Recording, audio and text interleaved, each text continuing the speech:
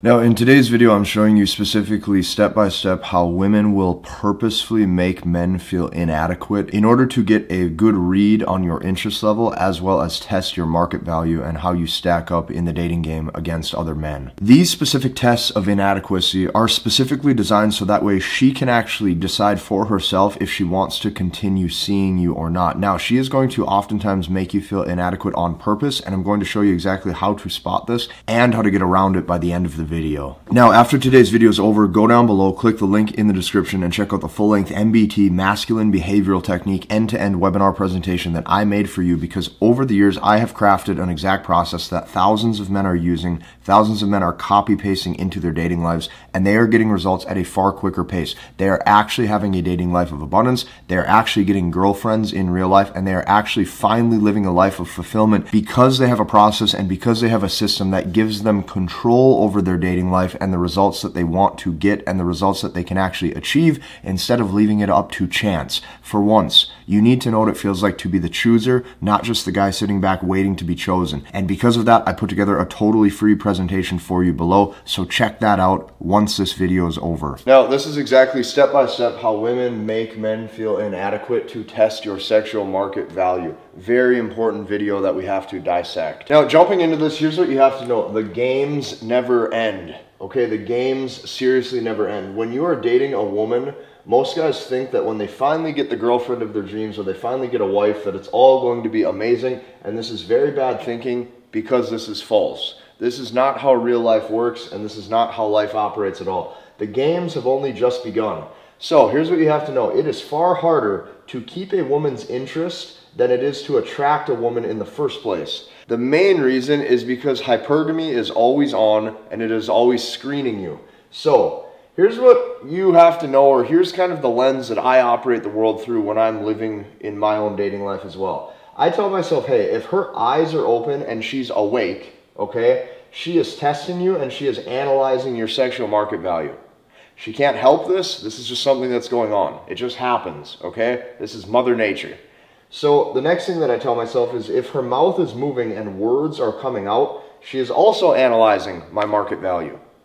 Because every single sentence in some way, shape, or form is going to be a test in and of itself to test what your value is. She's seeing how your vocal tone is when you respond. She's seeing the nuances and the mannerisms in your body language. All of that makes up you. So what you have to know is hypergamy is always on. Hypergamy is always testing how you handle situations, how you react to her sentences and language patterns, how your body language is, how your vocal communication is, if you're confident or not. All of these things make up the games.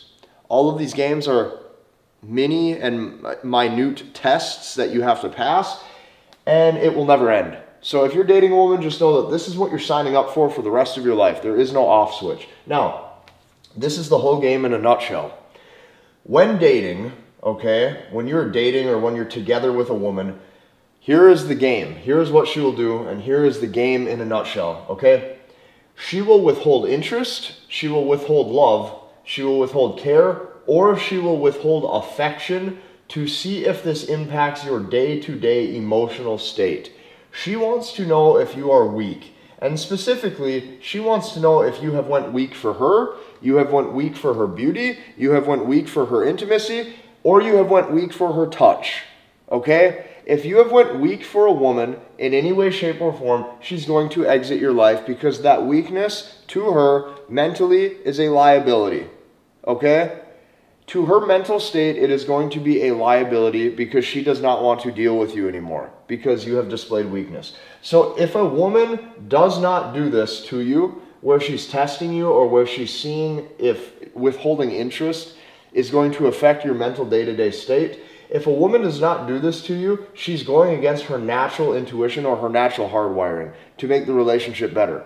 But what you have to know is, naturally, women are going to do these things when you're dating. So you might be wondering, well, why? Why would a woman go against Mother Nature's hardwiring of these inadequacy tests? Okay, the reason why is because she knows that it will not be good for the both of you. So some women are able to spot this in themselves. Some women are going to be able to see what their natural default intuition is, and potentially go against it if she wants to decide for herself that this is not beneficial. This is why when you're dating, you need to properly choose the right companion for yourself as well. So overall, okay, these inadequacy tests and trying to make men feel inadequate through withholding interest, care, love, or affection, they have to do this. Because deep down, they are testing for the strongest mate that they can possibly find. Not only that, what they are doing is they are needing to know if his internal fortitude is strong or not. Who he is who he says he is. And not only that, she wants to see if you pass congruency tests so that way you know who you are and you are who you say you are. Now, taking this one step further, she only wants to stay with the best.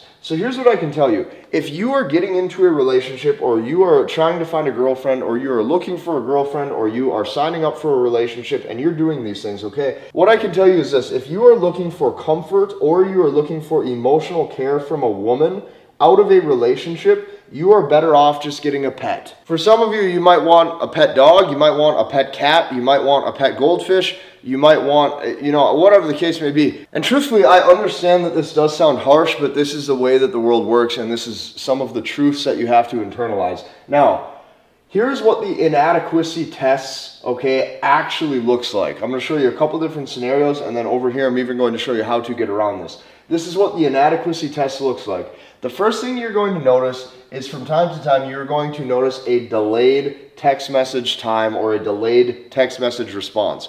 And oftentimes what women will do on purpose is they will be active on social media, so that way you know that they were aware of certain things on their phone, or they were active on their cell phone, but she'll purposely be ignoring your text messages. She wants to know how this is going to impact you. Take this a step further, you're going to notice a shift in tone or a shift in communication, okay? This shift in tone and this shift in communication verbally is also going to be a shift in text message patterns. So before, when she would text you and she would put hello with 4 or 5 exclamation marks, now she just puts hey with a period, okay? She wants you to feel that. She's going to want you to feel the difference. She's going to want you to feel like you're losing her. Now, take this a step further. She wants you to feel like you're losing her completely to see how this is going to impact your mental and your emotional state. So long-term relationships, especially if you're living with a woman, you're going to notice some different tests, okay? Long-term relationships is typically going to be a removal of intimacy.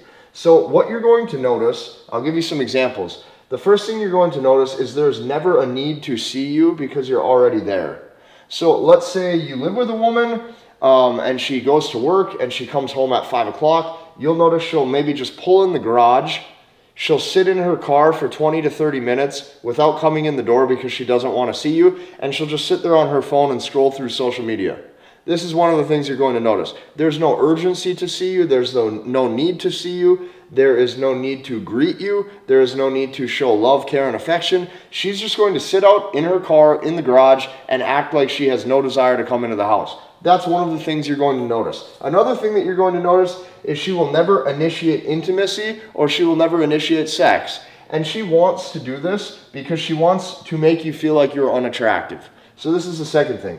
The third thing that you're going to notice is she acts like she's too tired or too busy to see you. And then last but not least is disinterest 24/7. She acts like just being around you is a chore. She's going to act like just the fact that she has to be around you makes her day worse, and then she's going to exit. This is the typical narrative and the typical flow of relationships. So the only way to overcome this, so the woman has a good attitude around you and that she maintains high interest around you, there is only one way to get around this. And the way to get around this is she needs proof. She needs proof that you are still pre-selected by other women. And that means she needs to see other girls checking you out. If she sees other girls checking you out, this keeps your sexual market value high. The only thing that really can stimulate a woman's mind 24/7 to make her have desire for a man is knowing that other women are also interested in you and will happily be in a relationship with you as well. So you have to keep your sexual market value high. You have to go to the gym. You have to work out. You have to try to build a V-taper physique. You want to have low body fat. You want to eat healthy. You want to dress really well. You want to occasionally, be different from majority of the other guys that she's seeing or that she sees, you know, whether that be at the workplace, whether that be the guys that she sees when she goes out, all of those things matter. So the best relationships that I've seen, here's how the dynamic operates between the man and the woman. The guy still has an active social life. This is the first thing. If you want to keep a relationship stable with one woman, you have to have an active social life. If she met you out at a restaurant or out at some wild social event when you guys first met each other, you need to maintain that social life so it's congruent with who you were in the first place. That's first. The second thing is the guy has to maintain his hobbies away from the girl he's dating. If you like to go fishing, you go fishing. If you like to go skiing, you go skiing. If you go snowmobiling, you still go snowmobiling. You do not change your day-to-day tasks to become someone different. The third thing is the man is still able to say no when he does not want to do something. So she says, hey, do you want to go hiking at this trail on Tuesday with me and Susie? If the guy doesn't want to do it, he's still able to say, no, I'm going to pass. Okay, this is the third thing you have to do. You do not just say yes just to say yes. And last but not least is he creates the space first. Okay, he might call her up and say, hey, me and my best friend Frank or me and my best friend Tom, we are going fly fishing for a week in this city. Okay, we are going snowmobiling for a week in this city. I'll see you when you get back. This is how you maintain your relationship for months or years. Is she needs to see that you still have a life outside of the relationship and that the relationship didn't become your life. The second that the relationship becomes your life is the second that she no longer has desire for you. If you like this video, I want you to hit the like button, comment, and subscribe, and we'll see you in the next one.